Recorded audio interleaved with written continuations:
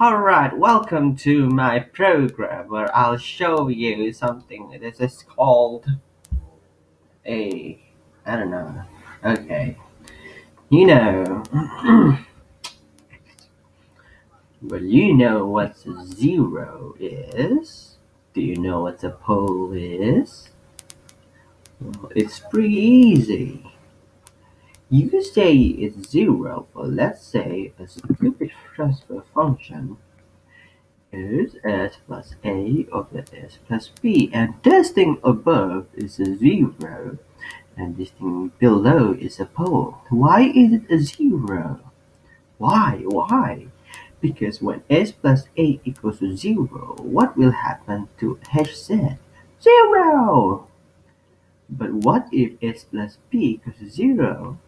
H plus z, hz becomes a infinity!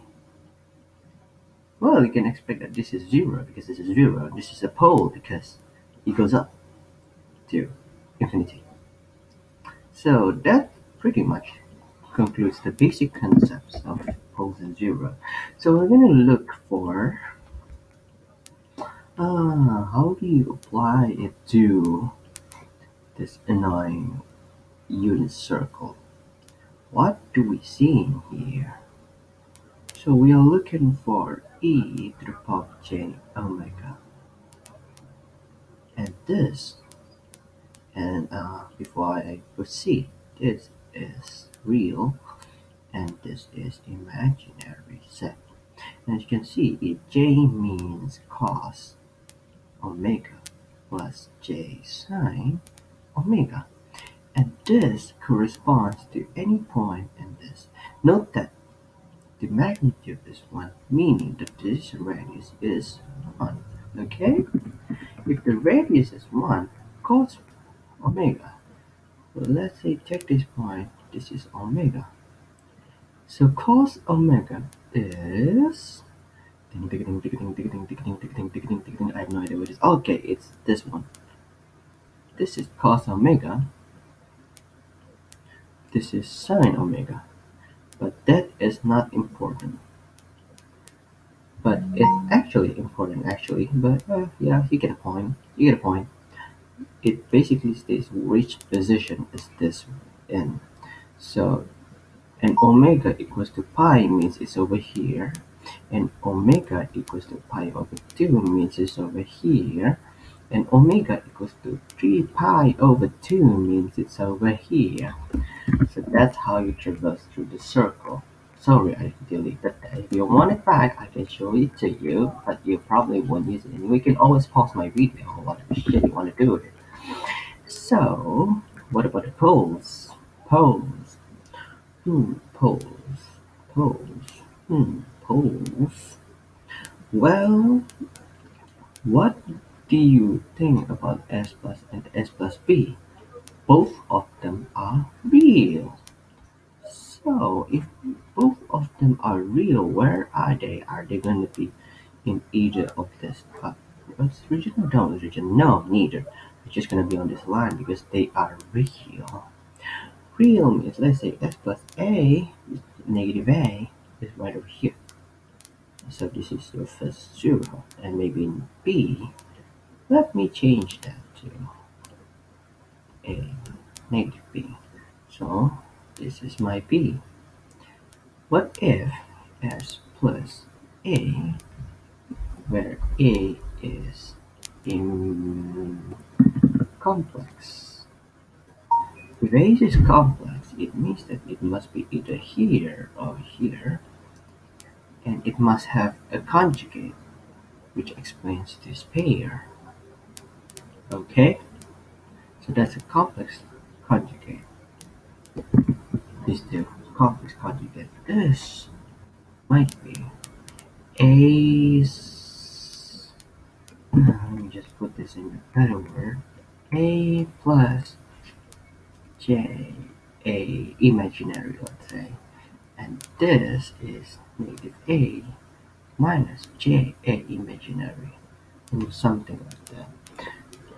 So, how do we really use this feature? Simple actually. A transfer function I'm not going to use as, it's set actually. So a transfer function has a polynomial of denominator, which is denoted, I don't know, maybe we'll just use q set for now, and a denominator, q set. So we can express each as set minus or plus a1, z plus a2, and so on, and z plus b1, z plus b2, and so on. So, how are they related to the unit circle in any way? It's pretty easy. Let's say I have a pole, and my point of interest is here, where I have my omega equals to something. So this is my j omega position, current position. So the way I'll calculate it is, this is my distance, I call it p, and my angle is just like this, angle of p. I just made that up, or whatever you want it to be. So it could be further simplified that whatever the denominator and the below is p. Now you might be wondering, what if I put this closer here? What will happen to the value of p? P decreases. Decreasing p means h set increases, right? Because this thing is decreasing, and the whole term should increase, and that's why it's called a pole. And when this thing gets closer to this, it becomes a larger value. If it goes away, the value of p increases, hence decreasing the overall value of hz, because 1 over a big number is a small number, correct?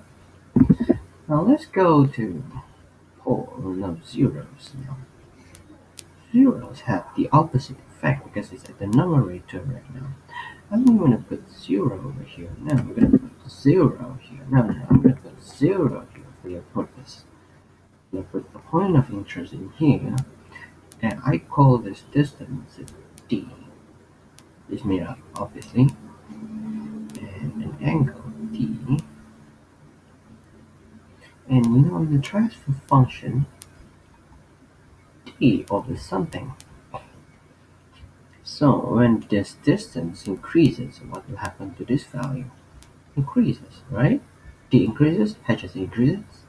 Simple. What if it gets close? The value of d decreases, overall value decreases. But what if the value is here? What will happen to the value of d? 0. What will happen to the h set? 0. That's an interesting observation. Now let's put a pole here. And the same way we traverse the point from closer to poles, and we can notice that the value of the pole decreases. But if the value of the pole decreases, it means it's going to increase the overall value. I mean the whole value. So the closer it gets, the higher the value goes. So I can see the value goes like this, and it goes down again. When it goes past the pole. What happens when it's at the pole? It's gonna go infinity actually. So yeah, that's your answer. What about this then? If we start from here and get closer, first is d over 1. It's gonna start from high and it gets closer. It's gonna be low until d equals 0. 0, and we're gonna go high again when it goes past the d. So apparently I ran out of time to record, and so see you next part.